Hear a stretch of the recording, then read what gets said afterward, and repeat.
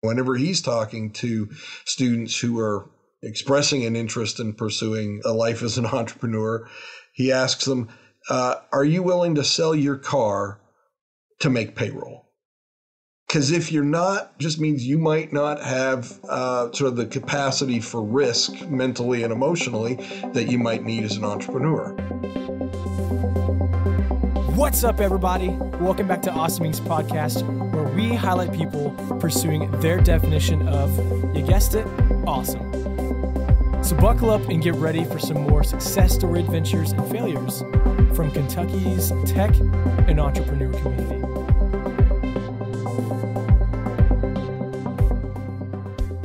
Hello, everyone. Welcome to the Awesome Inc. podcast, the Awesome Inc. and the Innovation Inc. podcast. We're not sure what logo we'll put on Spotify for this one, but Garrett Farbach and I are very excited to be on the phone with colleagues who have also become friends from Transylvania University.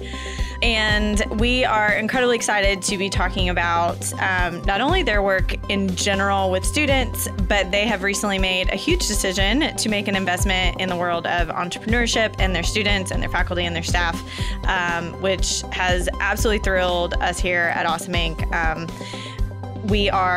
It's very unique to see an institute of education make such a bold decision to get involved with entrepreneurship and teach entrepreneurship and encourage entrepreneurship. So I am going to give them a really brief introduction and let them introduce themselves. So on the call, we have Brien Lewis, who is the president of Transylvania, and Steve Angelucci, who's assistant to the president for special projects. So, gentlemen, why don't you both give us maybe a slight intro about who you are, how in the world you got to this seat, and then we'll jump into some questions. So, Brien, why don't you take us away first?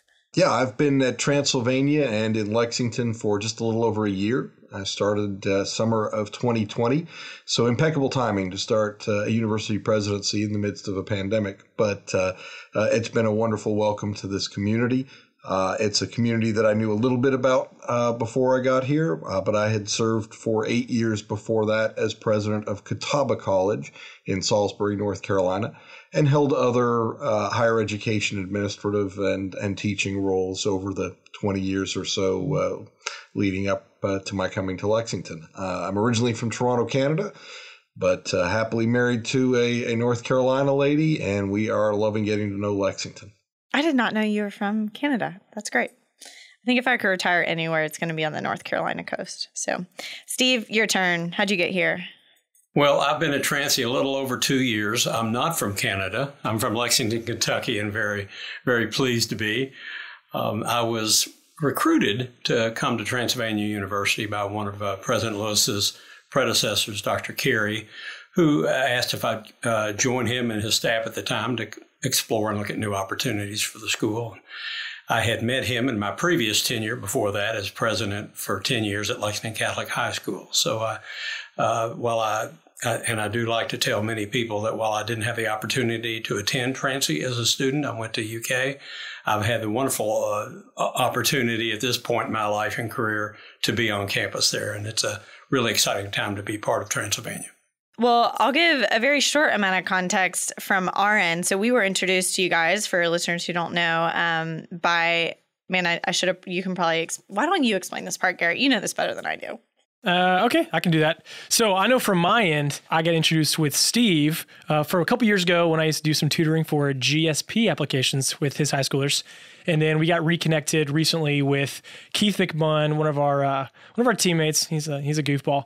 And Transylvania is wanting to really revamp their entrepreneurship material. And Steve, if I can say this, I feel like you have been spearheading that, and you've been the main contact that I know the Awesome Inc. team has been able to work with.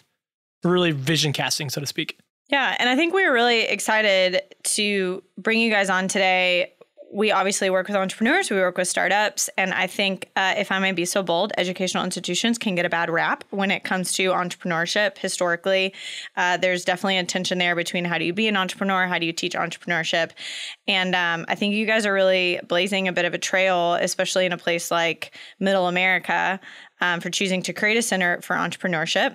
which, spoiler, that's what we're here to talk about today, and really kind of figure out what that tension looks like. So why don't, Steve, as Garrett said, you've kind of been spearheading this. Why don't you give us a little bit of the background of maybe how this idea came up for the Center of Entrepreneurship? What engagement has Transy had with entrepreneurship coming up to this point?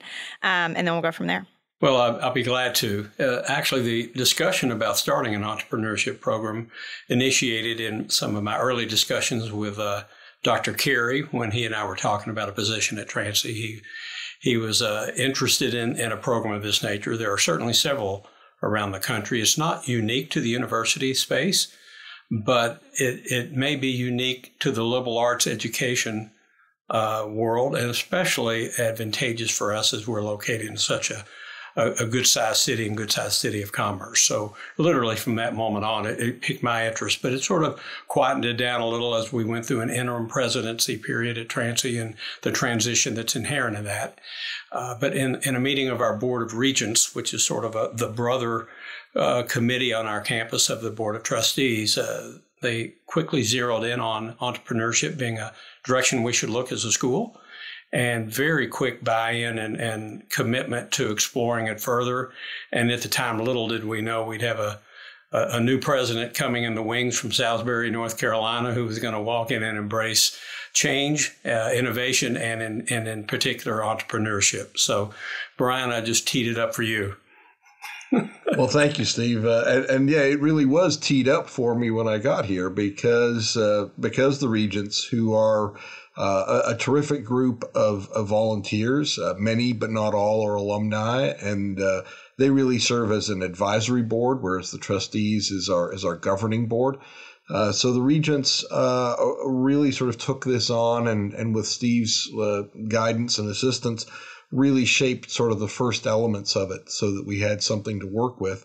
And now we've been able to take it out to the faculty for them to start working on the academic components, and to friends and supporters of the university to consider investing in it, because I do think this is going to be a very distinctive element for Transy. And part of our distinctive identity, as Steve was mentioning, is being located right in the heart of Lexington, because there are only a handful of national liberal arts colleges that are located in even a decent-sized city, and even fewer are located within 5 minutes walking of the heart of the business district.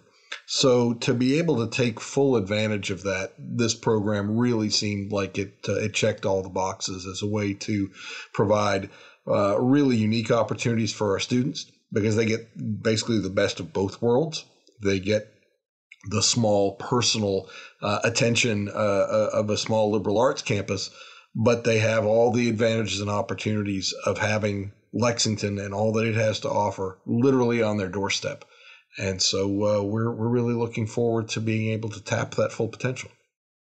In the interest of full disclosure, I should mention I'm a liberal arts grad, so I'm biased in that I'm rooting for this entire program.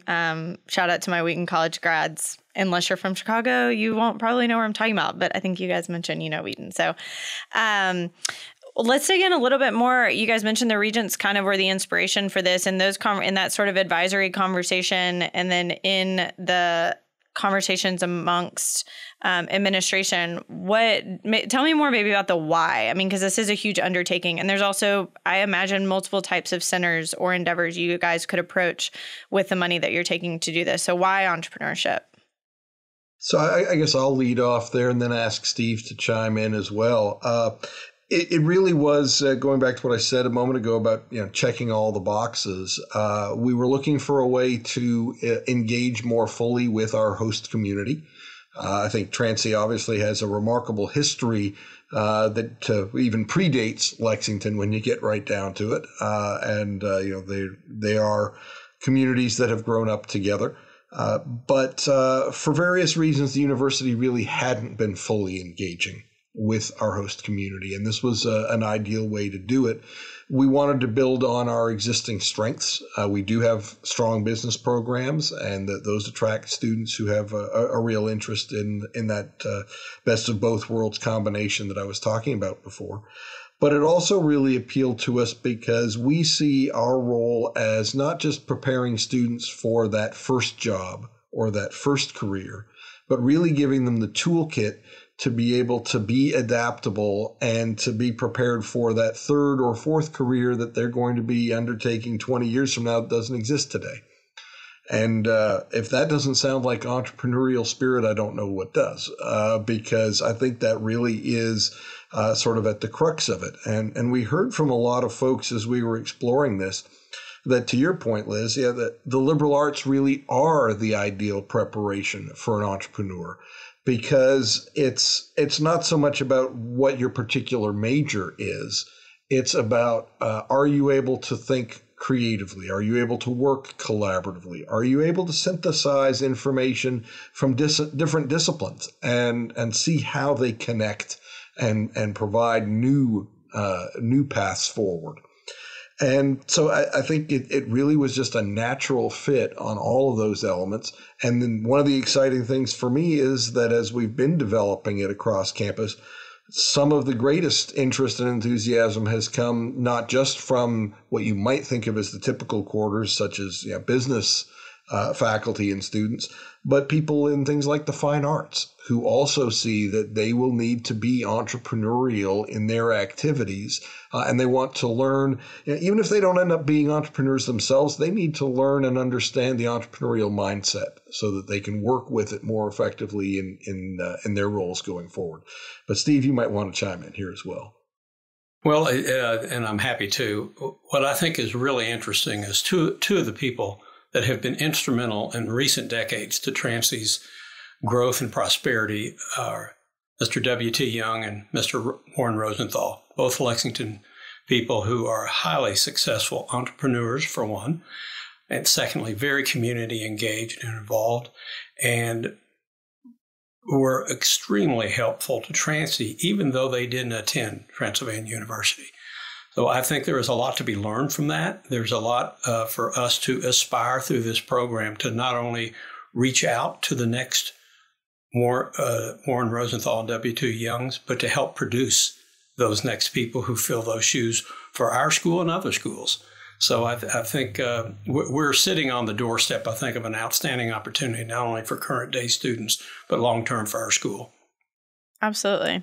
I think so much of what makes us passionate about entrepreneurship is it is ultimately about ownership and creativity, wanting to solve problems. And Brien, I think you stated that well, that it is not just about, do you want to go have a tech startup or do you want to have one? You just all of a sudden have one. Do you want to create a tech startup, but do you understand how to see problems clearly, synthesize information, find connections in places that other people don't? So that's really exciting. Just while we're on the topic of the specific program, talk to us a little bit about what is this center going to be? Is it going to be a certificate program? What does center mean? Steve, I think you're a little bit more in the weeds of what it'll look like, so I'll direct that towards you. I do know our intention is we will start this first year with a purely experiential aspect of it, which is a lot of the bells and whistles that students will gravitate to immediately. In time after this year, and when I say the experiential part, certainly in the Awesome Inc. world, you all understand pitch competitions, startups, speakers, workshops, etc. And our intention is to step forward this school year with many of those elements and expand moving forward, including paid internships. Next year, we will spend this year working with our faculty and academic side of campus to develop the academic profile of what this program ends up being for us. And with that, Brien, if I may hand the baton to you to fill in any blanks that you can, and I'm just glad to be a part of it. Sure. Thanks, Steve. The academic side of it, as Steve said, we're kind of in the developmental process with our faculty colleagues on that.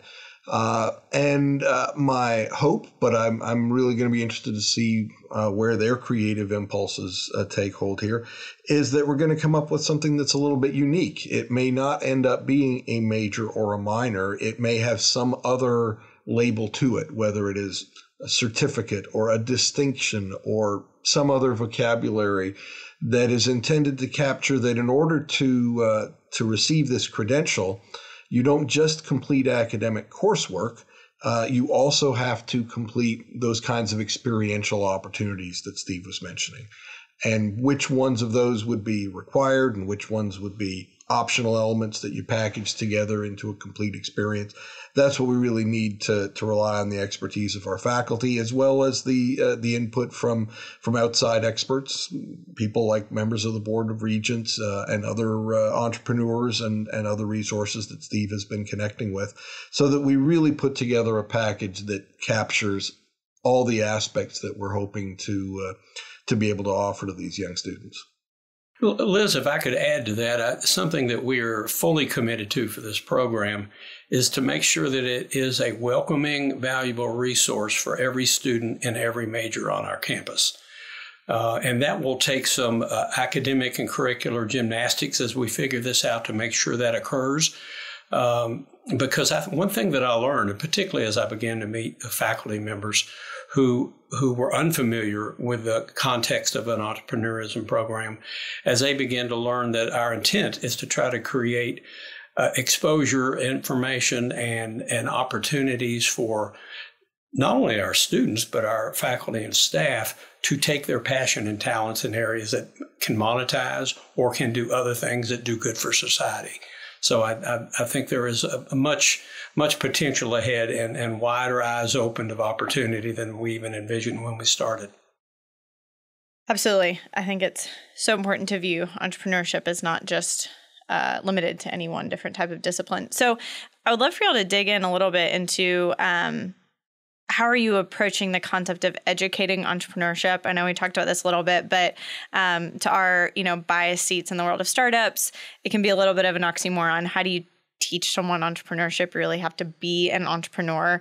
But I think you guys are approaching that really thoughtfully and comprehensively. So yeah, without maybe putting too much context into the raised brows from the entrepreneurship community, why don't you guys, Steve, I'll let you, well, Steve or Brien, I'll let either of you take that first. I'll let you fight over that one.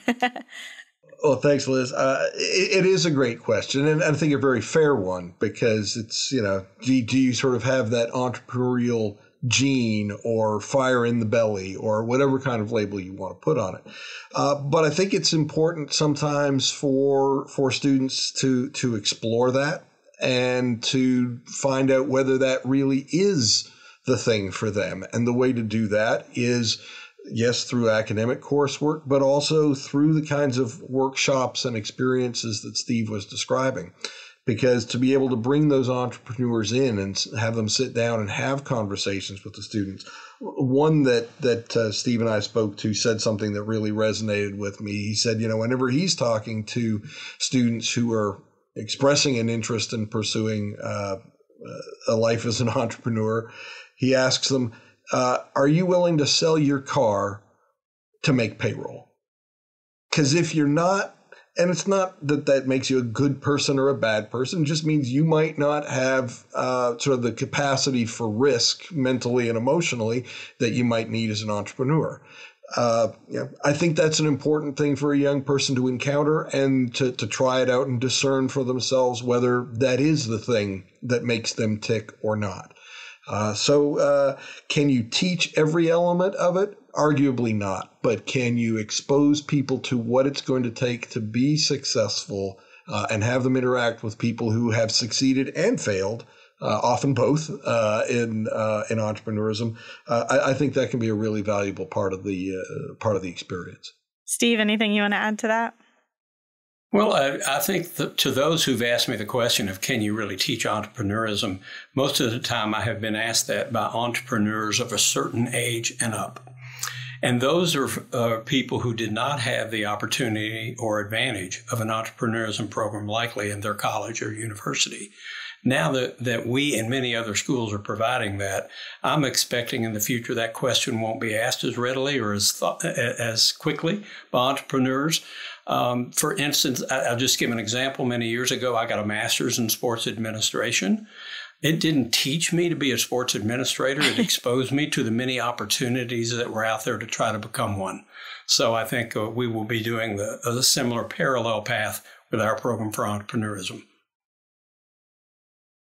And as a recovering lawyer, I can actually kind of can echo that, because I think it's a fair case to be made that law school doesn't teach you how to be a lawyer. It teaches you about the law, but then you actually learn the process of actually practicing the law by doing it. But having that grounding in and exposure to different concepts and different ways of communication, that's pretty essential preparation. Absolutely. I think also hearing you guys put such an emphasis on the experiential aspect of entrepreneurship and what the type of center you want this to be, I think is encouraging. Especially, I'm excited about the thought of students rubbing shoulders with other like-minded students from so many different disciplines. And maybe you're not the founder, but you're the coder or the artist who's going to be the graphic designer to the founder. And you guys said at the beginning, you still have to understand entrepreneurship and be inspired by entrepreneurship. So I think, I'm very excited about how you guys are approaching this. And to your point, I think, Steve, it was you who said in a few years, I think we may not be as concerned. I mean, you could say the same about anything, business. Like, how do you teach business? You have to experience business. You pretty much have to experience anything. So I also am going to steal one thing that I did write down from our prep notes. And I don't remember which of you who said it, but I think we're all Daniel Pink fans. So whoever of you guys said this, you should take credit. But you guys said we have to prepare people to be problem finders, not just problem solvers. And I think that just gets to the heart of so much assumptions about education, is that we're just teaching students how to jump through hoops and to be excellent sheep, rather than solving or finding the problems themselves. So that's not my thunder. It's one of your thunder. I don't remember which one it was. Well, I think we're probably both Pink fans, but I remember Pink talking about, who 10 years ago or whatever it was sitting there thinking, gee, I need to really find a way to have a complete stranger come and pick me up in their car and take me wherever I want to go. It wasn't a problem that people were trying to solve, and yet clearly Uber and Lyft and similar ride-sharing services have absolutely transformed the way that we view education, the way cities work, even in terms of the demand for parking and other transit services. So it is fascinating. And Pink also loved to quote Sid Caesar, the veteran comedian, who said, "The guy who invented the wheel was an idiot. The guy who invented the other three was a genius." And I think entrepreneurism is sometimes about figuring out, where can we find those other three wheels to make a concept come to life? Absolutely. So as we'll kind of turn the corner near the end here. So tell me, what is the physical center going to look like? How can we have a lot of people who are going to listen to this podcast. A lot of them will be entrepreneurs, but a lot of them are corporate innovators. A lot of them are parents, and a lot of them are students. So how can students get excited?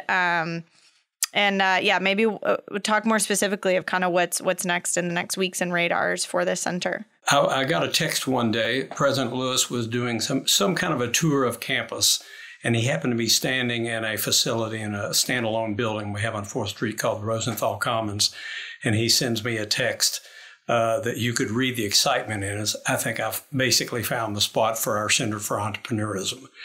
First of all, that tells me, first of all, the enthusiasm and the buy-in of the president of the school, which is essential to a program like this, not only prospering, but thriving.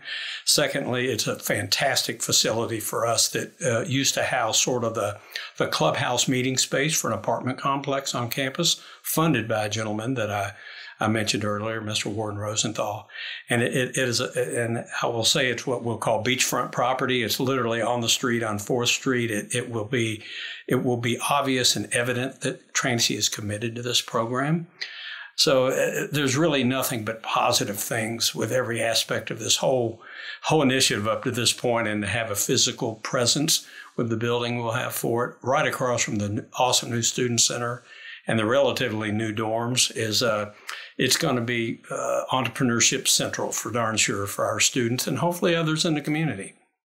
Yeah, Steve's exactly right. I mean, the location is so perfect because, there it is, almost at the corner of 4th and Broadway, easily accessed. There's parking right next to it, so off-campus visitors and speakers and so on can get to it easily.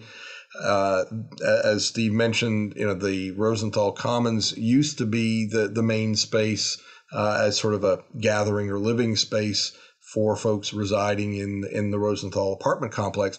But with our new William T. Young Campus Center right across the street, that purpose kind of became redundant. And actually the two facilities can really sort of not just coexist, but really help promote each other because of their proximity. And it is so proximate to the residential part of campus. It's a 30-second walk across the street from where most of our students live. And it can be available to them basically 24/7 with card key access.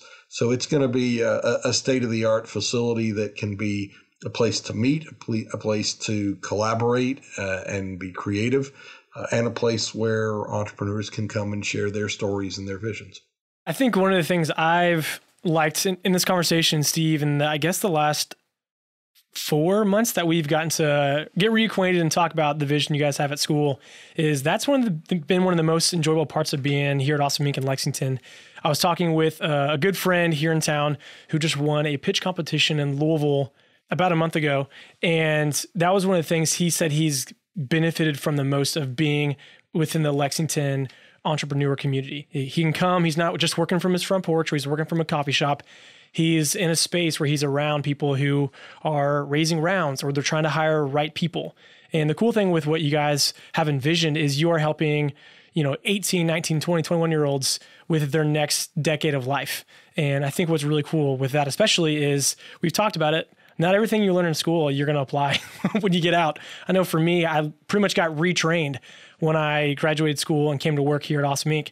And you guys are helping students not just learn, like Liz mentioned, be sheep, but you're helping them start learning how to identify and solve problems so that when they get out of school, there won't be as much of a gap or a learning jump of, hey, I've learned and I know how to read and annotate notes and do whatever. I can actually think and work with teams. And I think that's one of the things that's going to be most valuable from this entrepreneurship center, but what you guys are planning to do and how you want to change up the school's norm. Yeah, I think you're right on target, and we're excited about what has already happened, but what the potential is with our partnership with Awesome Inc. In some ways, Awesome Inc. was part of the inspiration here because of its proximity to campus and the opportunity for us to collaborate with people who were doing these kinds of things day in, day out. And that you all are being able to sort of model some things for us or provide the lead and the guidance on others. And that's one thing that really impressed me the first time I set foot in Awesome Inc. was that it was all about everybody helping each other succeed and get better. It wasn't, it's competitive, but it's not, well, if I succeed, then you don't. That's not the vibe at all. It's, let's find ways that we can help each other. And that's really inspirational. Well said. Steve, I also enjoyed the thumbs up on the video. Well, I've had the pleasure of meeting you all from day one and not only been inspired and helped in direction from you all, but Liz, I liked what you started this podcast with by using the word friends, because clearly we feel that way from our campus, and to be able to have a chance to develop something new, to be innovative in our space and to do it with people that you call friends is one of the gifts that you don't get every day, but we have it in this case. So our pleasure indeed. Absolutely. Well, again, I just want to commend you guys, I think, especially in an age when college and education, I think students these days are trying to figure out what is the great or the best next step after high school, and to watch you guys reimagine and think creatively of how to best serve your students and prepare students for the world to come. I imagine that's not just limited to how you're thinking about this center, but how you think about your entire student experience. So I'm excited for students currently at Transy who are going to get to experience it and those to come. So certainly for our students who are listening, you should of course, consider Transylvania for the next stage of your life. But I'm also I would really put out an encouragement to those listening in our community. I think you've heard Steve and Brien say you guys want to be engaged with Lexington in the business community, with professionals, with startups and entrepreneurs. So I think that's a great challenge that we can put out to our business community, is to really take that challenge and show up for students, be mentors, be partners, hire them, bring them on as interns, et cetera. So any last words or places that people can connect with you guys as we wrap up? Yeah, again, thanks for the opportunity to have this conversation. Thanks for the ongoing partnership. I guess what I would say in closing, Liz, is that people will see on our admissions materials and marketing and so on a sort of a tagline of "Pursue Bold Paths." And that's not just a marketing tagline. Each word actually has a very intentional value for us. We use pursue because this is not going to be just a passive, receptive type of education, whether you're in entrepreneurship or chemistry or art or any of the other 46 majors that you can pursue currently at Transylvania. This is going to be experiential education that is going to prepare you for that conceptual age that Dan Pink talks about, with a skill set that can't be automated, outsourced, or replaced with artificial intelligence. Bold. Yeah, we have always been bold. After all, we are the Transylvania pioneers. We've been around for 241 years, and you don't get to be 241 years in any industry without consistently evolving to meet the needs of the times. And so we continue to want to be bold. And paths is intentionally plural, because to my earlier comment, we understand that people aren't just going to have that one job or one career. They're going to be doing multiple things, maybe even things that aren't conceived of yet during the course of their working lives. And we want to give them every opportunity to fulfill their potential to do so. What a great last word. Well, gentlemen, again, thank you so much for joining. We're excited for people to hear more about, in my opinion, one of Lexington's, I would say, best kept secrets, but I feel like Transylvania is not so much a secret. What is a secret is 241 years. I forget that all too often. So what a legacy. What a legacy. So, and here's to the next 241 years. Here's to the next 241 years. So, well, again, thank you guys, and we will see you in person hopefully soon. Well, that's it, guys. Thank you so much for checking out this episode of Awesomings Podcast. And another quick thank you to Lee Rosevere and a few members from our community who provide the music that you hear in this show. Lastly, give us a follow on Instagram, Facebook, all that jazz. Or, even better, come on down to our space. Come be a part of our community and get plugged in, and let's start something awesome together. You guys rock. We'll see you next time.